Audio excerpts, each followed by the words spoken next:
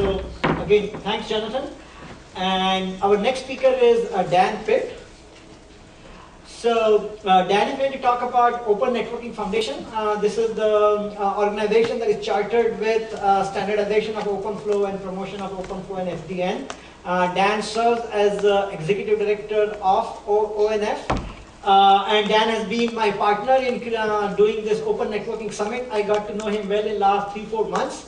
So my conclusion is that Dan has been a perfect choice for being the executive director of Open Networking Foundation. Look at his background. He has been in networking for almost ever. He has seen, and then he took a sabbatical for 10 years when networking was not as interesting. He took 10 years sabbatical, now has come back to networking because of OpenFlow and SDN. That is what he says.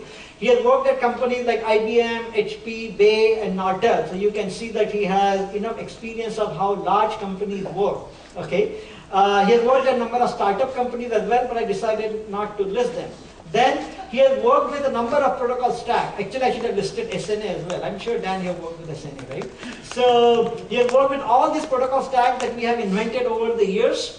And not only that, he has worked with all these standards organizations like IETF, IEEE, DAVIC, ATM Forum. I'm sure I'm forgetting a few more.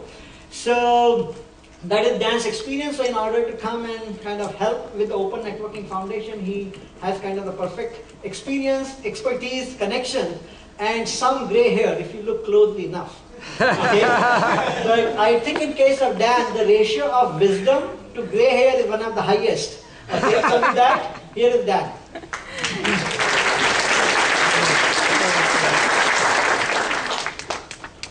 You know, if you make the denominator small enough, the quotient should be very high. Thank you, Guru. I'm delighted to be here, and you know, Martin Casado yesterday morning remarked on the community we have around this movement and how diverse it is. And I've been very impressed with the people I've spoken to personally and that have shown demos and have spoken at this conference with how truly diverse it is, horizontally and vertically, the roles that you play and the industries that you are part of. That makes me really more optimistic than anything else that this is something that's actually taking hold. And I mean, I have a lot of scientific interest in it, of course, as a computer scientist, but I have a greater interest in seeing it have some commercial impact. In the startup work I've done, it's mostly translating university or institutional research into startup companies. And it's a real challenge to make that transition and to take something that might be cool technically and find that people actually want to pay for it. I spent quite an enjoyable period at the Plug and Play Tech Center in Sunnyvale. It's a terrific startup incubator. It's not your typical incubator. The business model is not based on they're going public or getting bought. It's based on rent, so it's very sustainable. But I give a presentation sometimes. We have a thing called Plug and Play University. And I give a presentation entitled, So What? And it's all about, so you have this idea, and that's great, and it's cool, and it works, but who cares? You know, if it's not going to be something people care about enough to deploy and implement, then I don't care how cool it is technically. So what excites me about this is that enough people seem to care that it means something to them. And it was really the prospect of that sort of impact that brought me back into networking from my sort of sabbatical doing startups, and I was an engineering dean and had a lot of aspects of engineering to get excited about. But this was worthwhile. So I am with the Open Networking Foundation, and this presentation is to tell you something about the Open Networking Foundation, why we exist, and what we do. And I love playing with words. It's something I grew up with. And so I just came up with this the other day. We are the standard bearer for SDN. And that is the standard, the flag that we carry around. And we also do some standards. But I will put that in perspective for you. So these are the things I will cover, but this is not an outline because this is not the order in which I'm going to cover things. But I want you to understand why this was created, what's different about it from any other organization, and possibly motivate you to figure out how you might contribute to it, because we are a contributor-led organization from various sorts of players. So Basically, what we are is a foundation for the advancement of software-defined networking. And oh, by the way, we do create some standards. We are not what I would consider a traditional SDO, Standards Development Organization. There are plenty of those. Our mission is a little bit different from theirs. Our vision is not to create standards. Our vision is to make SDN what I call the new norm for networks at level iteration. I want to look back 5 years from now and have everybody around me saying, can you believe we actually used to do it that way? I mean, right now if you look at a switch, what does it cost to put an OpenFlow client in the switch? Well, somebody told me not too long ago that the cost of putting an OpenFlow client into a switch or putting OpenFlow into a switch is really fairly small. But the cost of not putting it in can be gigantic. I want this to be, oh, of course we do it this way. And haven't we always done it this way? So our mission, if I wanted to anywhere define the success of ONF, how do I just tell whether I'm successful in my job, whether we're successful as an organization, is to see a vibrant market in products, services, customers, applications, and users. If that happens, I will feel we have done our job. So we have some tangible and concrete goals. We're creating standards to help this along. We want to create them rapidly in a different way. That's why we were created for the switching-based ecosystem. But we also want to accelerate the understanding of how to realize the abstractions behind the concept of OpenFlow, and that we've heard a lot about in the last 2 days. I don't know when the last time was that I spent 2 days at a conference and heard the word abstraction more times than I have in the last 2 days. It's probably been 20 years since I heard it mentioned that much. Just from a legal standpoint, we are a nonprofit industry consortium. We're known as a 501c6. You've probably heard of 501c3. C3s are charitable organizations. I regret to say that we are not one of those. Do you know how many 501cs there are? There are 28. So we're number 6. We are funded by member dues. And that's our only source of revenue at this point. Membership is open to any organization that wants to pay $30,000 a year, meets the bylaws and the IPR policy. On the matter of dues, the dues fund our operation.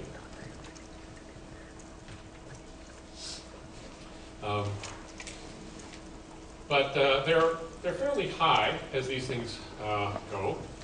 And there's sort of some logic to that, which is that as an organization to, first of all, get some standards out and make things happen, we are looking for only the seriously committed participants.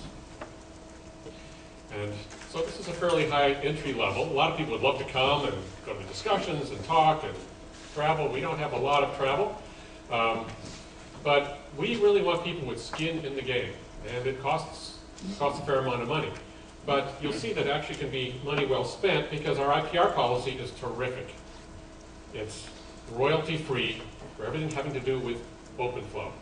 So if you want to use protocol, any IP in the protocol, the trademark, you want to trade on it, sell something that's branded OpenFlow, we own all that stuff. You get that. It's not like reasonable and non-discriminatory, but one person's definition of reasonable might not be the same as another person's definition of reasonable. I've had those arguments in the IEEE. No argument here. It's free. It's included. $30,000. Compare that to the cost of hiring a law firm for a week and a half. It's easier this way. Now, ONF itself owns no intellectual property. It's all in the hands of our members. And so it's not us that would get sued. We're here to protect the interests of our members. And we are the Open Networking Foundation. The hyphen is actually between the open and the networking, not between the networking and foundation. We're advocates of open networking. Our deliberations are pretty much closed to non-members for reasons of protection of their IP. Now, we declare that we are about open interfaces and not open source. And we don't do reference implementations, but we really encourage them by the community for anybody that wants to do that. It's just not part of our charter to do. And frankly, we wouldn't be very good at that because we are me. I'm the only employee. And, I'm busy. So when you create a new organization, you have an opportunity to create a culture of employees, members, and the community. And we are trying to innovate, not only in technology and an approach to networking, we're trying to innovate in how you run an organization like this and in how you create standards. You saw I've been to a few standards meetings myself. I've learned a lot. There's a lot that I admire and I take with me, and there are a few things that I really don't want to ever repeat again in my life. This gives us a chance to do things in a better way. As much as possible, I'd like not to have too many politics getting in the way, because we do want to run quickly, and we want to really be an agile organization. I want to be a learning organization. I consider O&F to be a startup company. And we're good at that in Silicon Valley, which means we try stuff, we iterate with customers. You've probably seen Steve Blank's presentation about that. Startup company is an organization in search of a business model. So our members are our customers. We're learning what serves their needs best. We're not afraid to try things, and if they don't work, we'll fix them. We are not putting processes in place of need. So we sort of lag the need, and I get complaints from members, we don't have a process for this, and we don't have a process for that, and it's true, but now we know what they should be, we'll put some in place. As for driving standards, we are unusual in that we are a user-led organization. I'll show that on the organization sort of description in a moment. But we are trying to create standards that actually meet user needs. I've been in a lot of standards committees where it was a battleground between vendors, and the users did not really have a voice. And sometimes I would try to bring in the user's voice, and no one would believe me because I was with a vendor, and they were probably wise not to. We all think we speak for our users. I'd rather have the users speaking for themselves. Partly because of the cost of entry, but partly in the way we interact with our members, we are looking for the contributors among our member companies to be those that do understand the implementation impacts of what they propose and what we standardize. You know, I love the beauty of network architecture. When I got married, I married a musician, and so she makes beautiful music. And I still have a cassette tape of our wedding, which we try to listen to on our anniversary every year. And our rabbi was a very good friend, and he was talking about beauty a lot in this and how we're both attracted to beauty, but he did not understand what beauty I saw in computer architecture.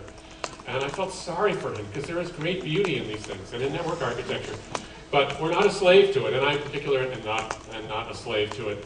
And that's why the reality of implementation really has to guide what we do and what we don't do. Now, the third bullet there is my favorite one, what differentiates us from a lot of others. We're going to standardize as little as necessary. Now, that means we have sort of a minimalist approach to what we standardize. What does that leave the vendors to do? Well, there will be vendor differentiation, and we're talking a lot about vendor extensions, but we don't want that to lead to lock-in, nor do we want to fragment the market. We want to create a market. So we're trying to balance these things in really the most effective way. Another aspect of standardizing as little as possible is what Scott said, and Jennifer reiterated yesterday. We are becoming more and more like a software community.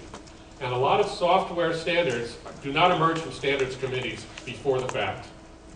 Either they emerge from the industry and stand alone, or they then go and become de jure standards after they are de facto standards. And that's something we look at very closely. And for parts of this whole scene that are very much software dependent, that's probably where we'll let the industry experiment and see what comes of it. We don't put people's names on drafts. I had people working for me in some of my previous positions who told me that their career objective is to have their name on an RFC. It's very nice, and that'll help your job mobility, but it won't help you do well inside our company. So that's a cultural behavior that we are discouraging by not having that association. Now, because this is a nascent movement, and we're still trying to understand what it can do, I'm trying to get implementations out there very quickly. So they have to be relevant, they have to be implementable. And this is where the balance between gorgeous architecture and the reality of implementation comes into play.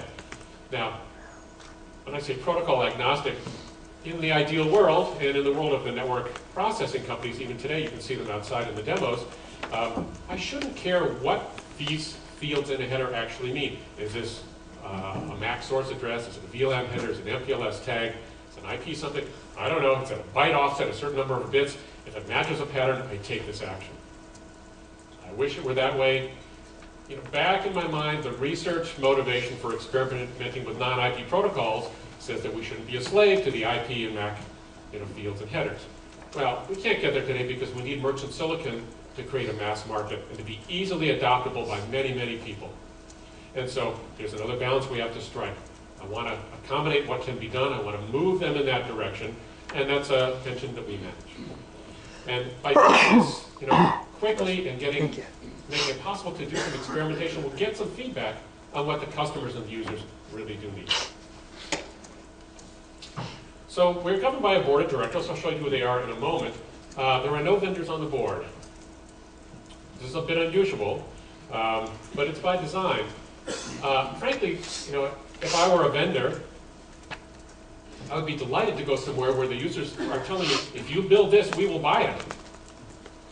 Rather than my saying, I'm going to build this and you better buy it, and having to say, gee, I'm not sure that's what I wanted. We have an executive director reports to the board. Right now it's our only employee. And it's perhaps the only person in the whole organization that has to be vendor neutral. You can't own stock in any other company. And I thought, gee, I should what about $1,000 to each of the members? Can't do it. I'm sorry, so I don't have any equity. And I actually have an interest in seeing all of our members succeed, both the users and the vendors. And the feeling I've gotten from this movement is that we're all creating a really big pie. We'll all have a share in the pie. That's making a great tasting pie. We have a technical advisory group that reports to the board, advises the board on things that are kind of fundamental that cross over different technical areas. This is the Guru Committee, and it's made up of people from users and from vendors, members only. But these are the wise people of ONF. They don't make decisions. They don't tell any working group what to do. They will advise, report to the board. So we have working groups. This is nothing novel. But what's a little different about our working groups is that they can only be created if the board says so. You have to make a case to the board, what you're going to do and when. And they are only chaired by people appointed by the board. They don't elect their own chair. And that simplifies things a lot. Now, how do we select them? It's really based on the initiative that they show and the suitability they have for the task. It's work. And you have to be willing to do the work to get into a position of responsibility. And we do charge the chairs with a lot of responsibility. They're the ones who have to determine whether their group is ready to progress something, it's met the sufficient level of consensus, and they have to make sure it sells to the board. So we give them a lot of responsibility and a lot of autonomy in running their working groups. The board has chartered some working groups. I'll tell you what they are. They're really chartered for a fairly short term, then they have to reapply. So here's what we did. We said we were going to do it. We did this. Now, either we're done or we would like to go on and do the following.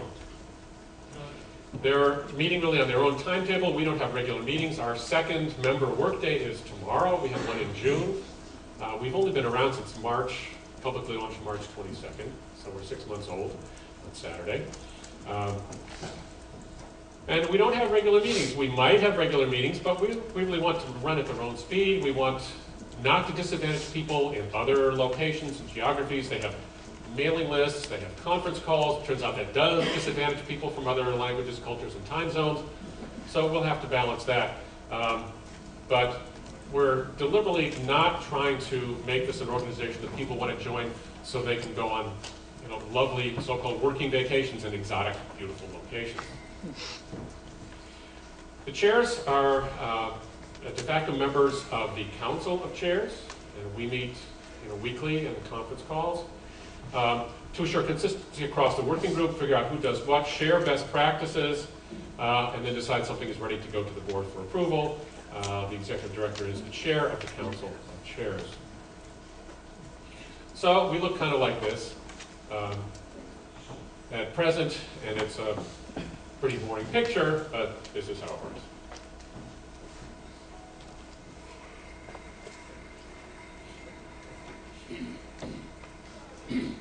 These are the companies that are on the board. There are 6 companies, so-called promoters. They pay a little more, and then we have the founding directors, Nick McEwen and Scott Schenker, who are also on the board. And we have some of these people here in the room today, and I'm really thrilled by that. They've been a terrifically supportive board coming from data center network operators with experience and real motivation of why they're doing this. So they've been very helpful to me personally, and I think terrific guidance for the organization. And as of today, these are the other members. So we are a total of 47 member companies. The people are here, of course. Give me a minute to look at that. There are other users, not just vendors here. I would certainly point out Comcast, NTT, and Tencent among them. So we have software, we have hardware, we have chips, we have training, we have a little bit of sort of applied research. It's a terrific group of companies. Now, this list is perhaps more notable not by the names that are there than by the names that are not there. And I don't really want to name any of them. They all seem to come from one particular letter of the alphabet. But I will mention one that is not here, and that is Apple. And I think it's probably a good idea, because the last thing that I want to see is for SDN to become ISDN.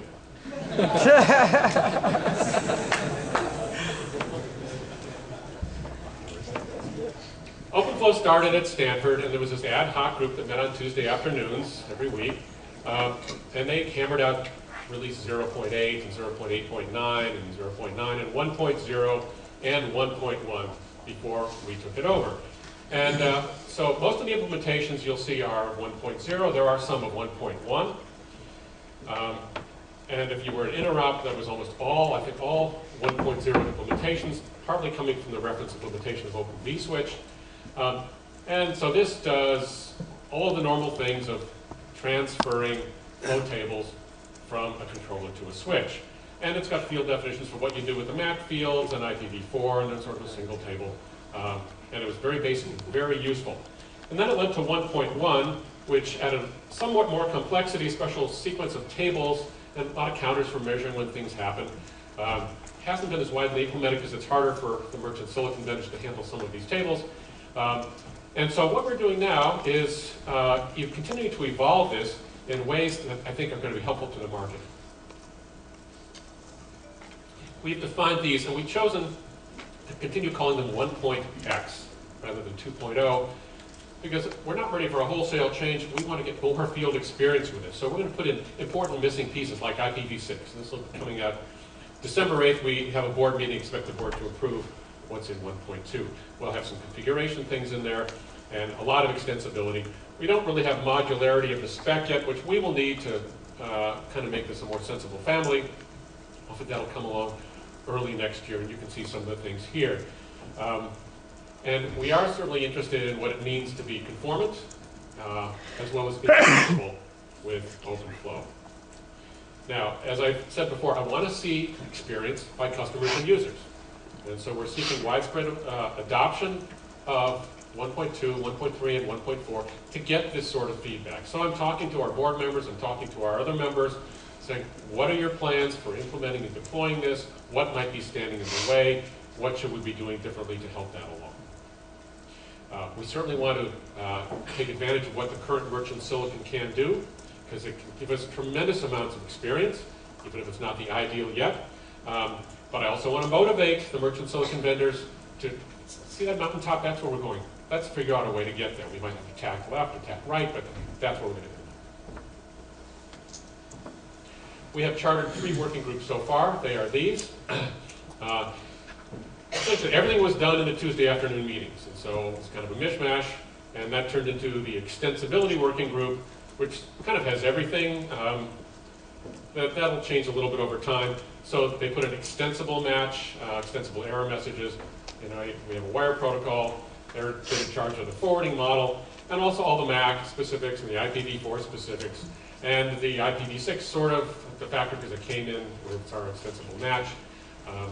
And they are working very hard, and there are a lot of people on that. And terrifically led by Jean Tourille, who was here yesterday. I'm not sure if he's here today. Absolutely terrific contributor. Configuration management. Configuration and management is what it really is. And Deepak Bansal, I know he's been here this week. And they're doing configuration protocol and also a schema for some basic configuration functions under guidance from the board and the tag for the next release, and then continue to flesh that out in future releases. We've had discussions about multiple controllers. Right now it's just a single controller with a single known backup. We'll work on that a little bit more. And then testing and interoperability under Michael Howe from Ixia, who's also here. They're off to a really good start looking at conformance, performance, and interoperability. The question came up yesterday, what does it mean to be conformant with OpenFlow? Well, we want to figure that out because we know our members want to say that they are, and the users want to know that what they're buying certainly is. I also understand that there's a difference between conformance to a standard and interoperability with others that conform, and so we are tackling those with that understanding. We have some other discussion groups with a mailing list that are not chartered working groups, but they're topics that our members wanted to work on. So we have something called Match Action Table. This was intended really to be the home of the protocol-specific parts, so that extensibility could be the foundational parts. We're not quite there yet because things kind of came in one package, but that's okay. So we will probably turn it into kind of a documentation separation. It's not a lot we have to do about IPv4 and IPv6 at this point. We have a discussion starting in the hybrid forwarding plane. So we talked yesterday a little bit about hybrid switches and had some questions about it. The hybrid switch and the hybrid network. They're both OpenFlow components and legacy components. How do you share the resources, and what do you do about shipping lanes? Do you have these ships passing in the night, or do you actually share some of them, and how do you manage that? And then finally, we have this thing called the Northbound API, which is part of the suite of SDN abstractions. I'll show you the diagram of that in a second. People wanted to talk about it. There was a little rush to try to standardize that, and we sort of held off on that. The ITF is kind of interested in that. But this is where we want to talk about object models and service models, virtualization. How do you actually characterize the network toward those user applications that would take advantage of the network, and how do these components interact? Not that these are things we will necessarily standardize, but we want to understand them and talk about them. You know, whether profiles come into play here or not remains to be seen. Now, let me say more about the second bullet here. You've seen this. You know, we took everything out of each box, we moved it up to a network-wide OS, and we have the OpenFlow protocol, where the operating system network controller talks to the forwarding plane and the switches. And then we have some network OSs. Right now there are a number of them out there, and we're learning a lot about that. And then we have this well-defined global view. I didn't say a standard API because they all have different ones right now. And so that's kind of how we are. Well, that's a very simplistic view of this world.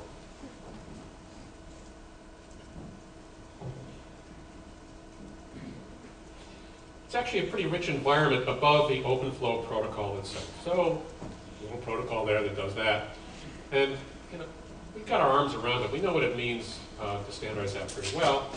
But we've got the operating system, we've got some control programs embedded in it. You know, if you look at the controllers now you can buy, they do really cool things, part of it. But other things might live above it. We've heard a number of good examples of those yesterday. It's even more interesting than that. Put in some virtualization. And all right, well that's sort of a different tool. How do I do that, and how do I translate the global network view to a an abstract network view, and maybe there are control programs that really belong there, and then, well, then we have the flow visor below. This is a really useful tool. Are we going to standardize a flow visor? I don't think we're going to standardize it, but how do we understand how this works? And then, gosh, there are more apps and more tools. It's hard to say whether they're user apps or network apps or management apps or control apps. They're going to be there. How do these components play together? What can we do to help foster this ecosystem? If these things are in software, it's not clear that we're going to say, hey, here's the standard for this. But if we can talk about what are the models that would drive their development and make them work together more easily, let's talk about that. Now, right now we're focused on OpenFlow. That's our first order of business, but this is actually front and center for kind of what's next. And then we're also going to be doing more about educating the market. We've heard the last 2 days a lot of terms used by different people, not necessarily meaning the same thing. I'm sure if I asked you to write down what does network virtualization mean, I'd get some really interesting different answers. So I'm not going to do that. There will be no quizzes. But I think if we can help create some market demand, let's position this as the future in a way that makes sense to customers and brings value to them. Let's educate both our members. I don't know how many of you have had trouble in your companies getting other people in your company to understand what you're doing here. I've heard from a few people that that's the case. I think we can help with that jointly and together, as well as to the non-members who are trying to understand what is this movement all about and why do I have so many people telling me that they're interested in it. So this is part of our vision of creating this market. And it's another part of our desire to help our members succeed. We want them to succeed in selling their products and services. So how can we do this? Just some ideas, common vocabulary, common messaging. We can develop collateral, toolkits, there are a lot of things we can do.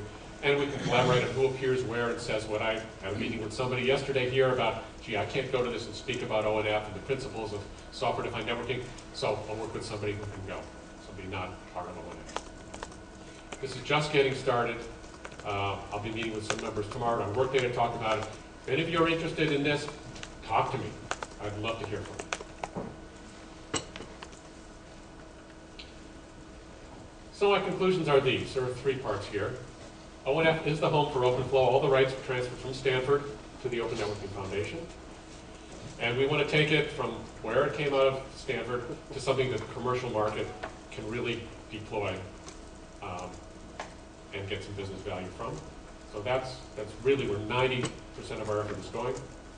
So we'll have a family of standards, just the right number, hopefully. We've got the foundation, we'll have some building blocks, we'll offer some choices. So, and we're doing protocols for OpenFlow itself and configuration management, and I said compliance, interoperability, and some performance benchmarking. These are some tools you have to build around this. I think most of these will be sort of in the management domain. We're really striving for development by vendors, deployment by users, so we get experience, we get feedback, and we can iterate. There's a lot more to SDN than just OpenFlow, and that's the big picture that we're really excited about, because that'll make this turn into something very real and very valuable. You can't necessarily understand the value of OpenFlow by talking about a protocol. The value is in what it enables. Protocol is terrific and essential, but it's really not very interesting. It's just a protocol to convey these things. What's interesting is what you can do when it's in place, and those are these sort of upper parts of the picture of software-defined networking. And this is where we cultivate this ecosystem of new capabilities, new features, new players, and new types of businesses. I'm particularly excited by the prospect of venture investment in networking companies again.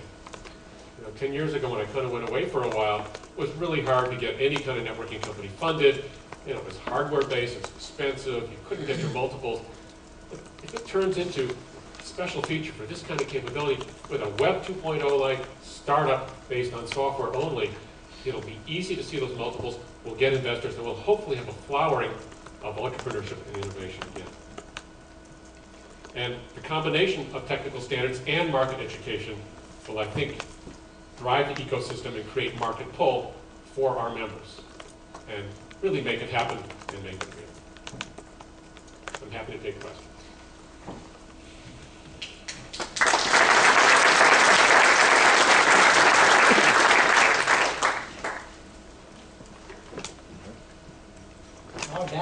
gave such a nice comprehensive presentation that everyone knows what ONF is, what OpenFlow is all about now.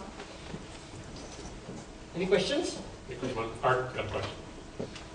Yeah, so one of my research topics has been looking at standards bodies, and obviously you've done a lot of work looking into how to evolve, not of the standards bodies, but the creation of standards and the community around that. Can you talk a little bit about, how did you formulate, what were some of the thoughts behind the organizational structure that you put in place behind ONF? Well, what aspects of the structure are? So, there's clearly many things that you put into place, such as not having vendors be part of the board of directors and those things. Were there a lot of, was that mostly based on the experience of the team members? Did you guys do any research into, specific research into the previous? I think it was based almost entirely on experiences that people had. We could have just said, let's do this in some other existing committee, not even created this. But two reasons why we didn't do that. One is we want a more effective way to make standards that serve the needs of users. And the second is that there's more to this than just the technical standards. Thank you. Dan, how about the transition idea? We obviously will you've got a lot of equipment out there that nobody's going to discard. What does ONF have to say about transition between the existing world and the world of OpenFlow? Well, we certainly understand the investments that our members have made in the equipment that's out there now. We expect this will continue as long as they get value from it. What we want to see is an ease of introduction of the new capabilities. And I think it's a lot easier with OpenFlow than it is with others, in that you can put sort of a box in at a time and figure out how to make it work without changing what the existing network does. You have to segment and partition, whether it's by VLAN or something else. There are ways to do that. But I think it's more possible with this than with other things I've seen, to incrementally add OpenFlow and SDN capabilities to an existing network. And I think that there's no more realistic approach, because we can't expect people to throw out all the investment they have in the current networks to make this work. It'll start for certain niche applications or niche users where they want to see, gee, I'm going to try this with it, let's see how it goes. There's a need I have here that's particularly pressing. Let's see if I can solve that need with this. And then if that works, I'll grow it. Nikos. Yeah, in one of your slides you talked about, and I missed the point, but you talked about how one of the releases, the merchant silicon companies still needed to provide some additional functionality, and it kind of triggered a question in my head. Do you think there are enough merchant silicon companies supporting this? I mean, I just know of a couple, 2 or 3, and do we need more? And can they keep up with the requirements? I would welcome anyone that wanted to join. Do we have enough that the system builders have some choice and could get something of their own to market? It seems to be the case. And I would never shy away from wanting more. I mean, there are a number of ways in which we could have more diversity among our membership, and I'm talking with various industries about that. But in the area of merchant silicon, I think we've got a really good start.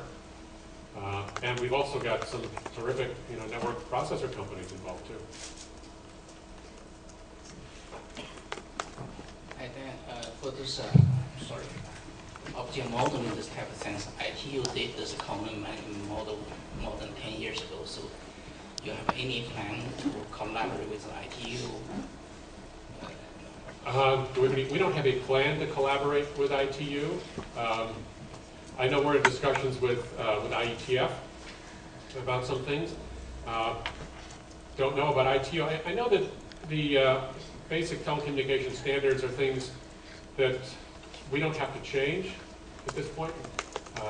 If a need arises, we can certainly do that. I've had enough interaction with ITUT over time, but I don't have any plan particular now. If there's some particular issues that you think we should be talking about, I'd be glad to speak with you about them.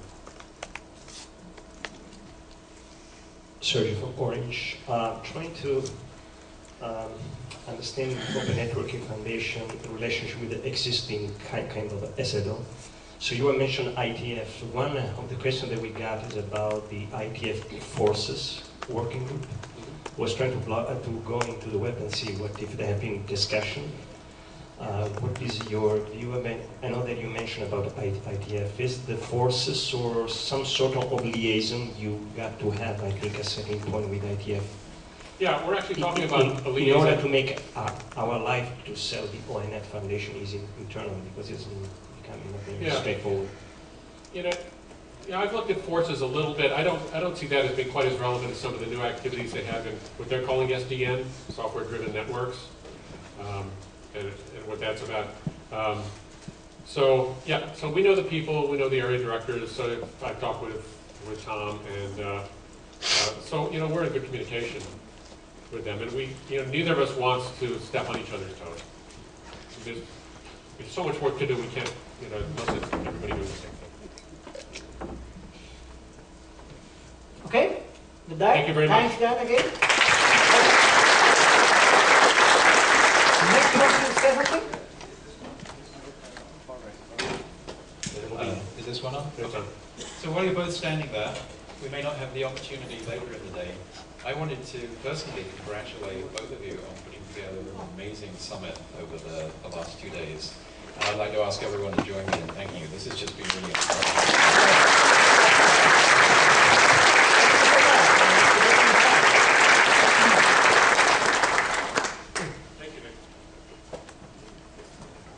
Okay, so I guess we are going to take a lunch break and start again. We have a session on service providers, and after that, the wrap-up closing panel.